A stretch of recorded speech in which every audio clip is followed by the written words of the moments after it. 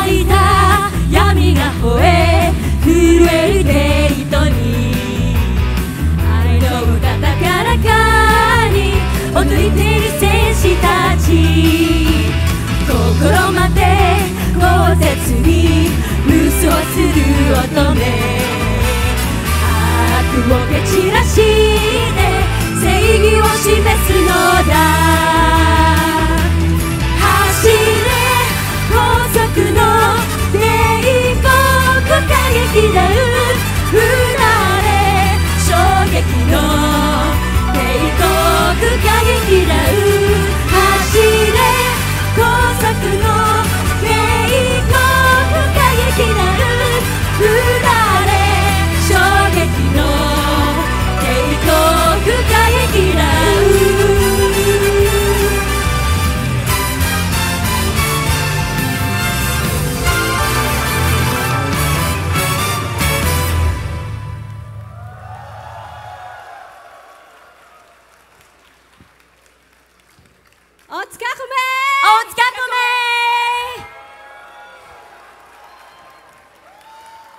Enjoy the rest of the night.